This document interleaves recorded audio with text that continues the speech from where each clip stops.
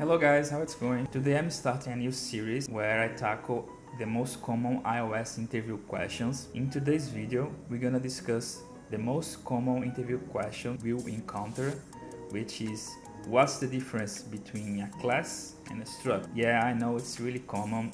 You may have seen a lot of content about this already, but here I want to do a little bit different. I want to go beyond the surface level explanation that just explained the value types versus reference type kind of explanation, and I want to go beyond that and discuss topics like what's the difference between a heap memory location and a stack memory location. When should I choose a class over a struct? And what's the difference between static memory location and dynamic memory location? So this way you can be prepared to any follow-up question that may come up.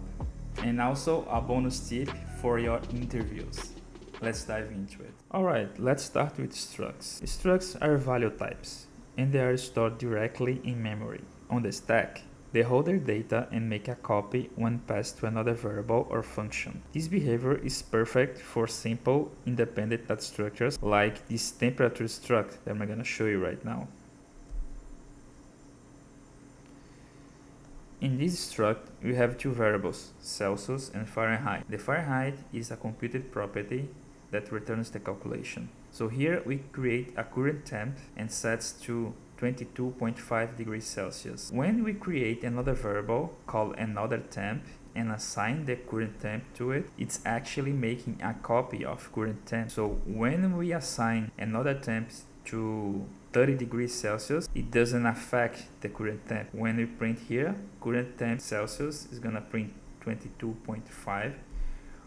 When we print another temp.celsius, it's gonna print 30 degrees Celsius because they are independent. So let's compare with classes. Classes are reference types and stored on the heap. They pass value by reference, so multiple variables can point to the same instance. When you pass a reference type, you are dealing with a reference to its place in memory, not a copy of the data. This is suitable for scenarios where you need shared and mutable data, as shown in the shopping cart example that I'm showing you right now. We have the shopping cart here with a variable called items, which is an array of strings, and a function to add items. So when we create here the cart A, we create a new shopping cart, and then we add an item called shoes. Here we create a cart B where we assign the cart A to it. So this both refers to the same place in memory. So when we add the item t-shirt to the cart B, both carts are affected. You can see here when we print cart A items, we output both items. And when we print cart B items, we also output both items because we actually mutating the same instance. Cart B just holds a reference to cart A. Did you see the difference? So you heard me talk about stacks and heaps, but what's the difference? What does that even mean? Let's discuss what's the difference between a heap memory location and a stack memory allocation. The stack is used for static memory allocation and the heap is used for dynamic memory allocation. This basically means that static memory allocation on the stack happens at compile time and dynamic allocation on the heap happens at runtime. And that's one of the reasons structs are faster. Variables allocated on the stack are stored directly into memory, and accessing memory is very fast because we can allocate and deallocate memory simply by incrementing and decrementing the stack pointer. On the other hand, on the heap, the allocation is more complex because you need to search for an unused block of memory, which makes the allocation slower compared to the stack. You can use stack when you know how much data you need to allocate before compile time and they are not too big. You can use the heap when you don't know how much data you will need to allocate or they are too big. The stack is thread specific and the heap is application specific. In multi-threading, each thread has its own stack, but the heap works across multiple threads at the same time. I know that's a lot of information, so let's summarize. So for the heap, we have dynamic memory allocation. For the stack, static memory allocation. On the heap, the allocation happens at runtime.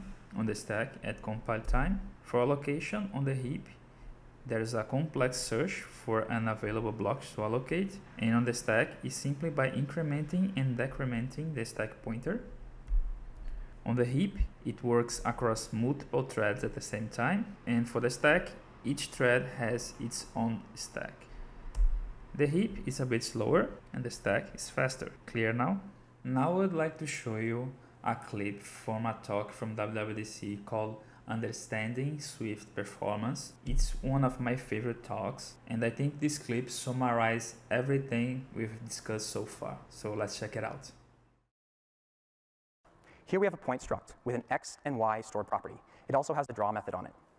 We're going to construct a point at 0, 0, assign point 1 to point 2, making a copy, and assign a value of 5 to point 2.x. Then we're going to use our point 1 and use our point 2. So let's trace through this. As we enter this function, before we even begin executing any code, we've allocated space on the stack for our point 1 instance and our point 2 instance. Here the drawing is actually inverted, so the top of the stack is at the bottom, but you get the idea. And because point is a struct, the x and y properties are stored in line on the stack. So when we go to construct our point with an x of 0 and a y of 0, all we're doing is initializing that memory we've already allocated on the stack. When we assign point 1 to point 2, we're just making a copy of that point and initializing the point 2 memory, again, that we'd already allocated on the stack. Note that point 1 and point 2 are independent instances. That means when we go and assign a value of 5 to point 2.x, point 2.x is 5, but point 1.x is still 0. This is known as value semantics. Then we'll go ahead and use point 1, use point 2, and we're done executing our function. So we can trivially deallocate that memory for point 1 and point 2 just by incrementing that stack pointer back up to where we were when we entered our function. Let's contrast this to the same exact code, but using a point which is a class instead of a struct. All right. So when we enter this function, just like before, we're allocating memory on the stack. But instead of for the actual storage of the properties on point, we're going to allocate memory for references to point 1 and point 2. References to memory we're going to be allocating on the heap. So when we construct our point at 0, 0, Swift is going to lock the heap and search that data structure for an unused block of memory of the appropriate size. Then, once we have it, we can initialize that memory with an x of 0, a y of 0, and we can initialize our point 1 reference with the memory address to that memory on the heap.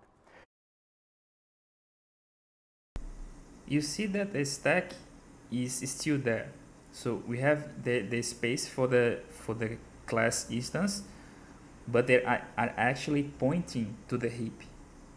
So watch what happens when we assign the point 1 to point 2. Note when we allocated on the heap, Swift actually allocated for our class point 4 words of storage. This is in contrast to the 2 words it allocated when our point was a struct. This is because now that point's a class, in addition to these storage for x and y, we're allocating 2 more words that Swift is going to manage on our behalf. Those are denoted with these blue boxes in the heap diagram. When we assign point 1 to point 2, we're not going to copy the contents of point like we did when point was a struct. Instead, we're going to copy the reference. So point 1 and point 2 are actually referring to the same exact instance of point on the heap. That means when we go and assign a value of 5 to point 2.x, both point 1.x and point 2.x have a value of 5. This is known as reference semantics and can lead to unintended sharing of state. Then we're going to use point 1, use point 2, and then Swift's going to deallocate this memory on our behalf, locking the heap and returning that unused block to the appropriate position, and then we can pop the stack. All right, so what did we just see? We saw that classes are more expensive to construct than structs because classes require a heap allocation. Because classes are allocated on the heap and have reference semantics, classes have some powerful characteristics like identity and indirect storage. But if we don't need those characteristics for our abstraction, we're going to get better if we use a struct.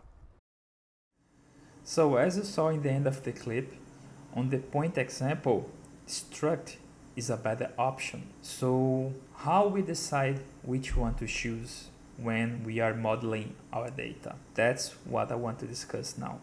So which one should you choose? Use structs by default. It's cheaper, faster, and fulfills almost all your needs.